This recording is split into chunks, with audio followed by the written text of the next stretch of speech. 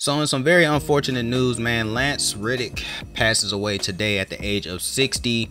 For many of you that may not know who he is, Lance Reddick was a actor. He was best known for his roles in The Wire, one of the greatest TV shows ever. And he is also in one of my favorite franchises, John Wick. He has also done voiceover work for Destiny and Horizon Zero Dawn. So this just took the whole internet by complete surprise. Lance Reddick looked healthy. He looked really healthy for 60 years old. Didn't even look to be 60 years old. And then now we look up and he has passed away. So far we do not know what happened.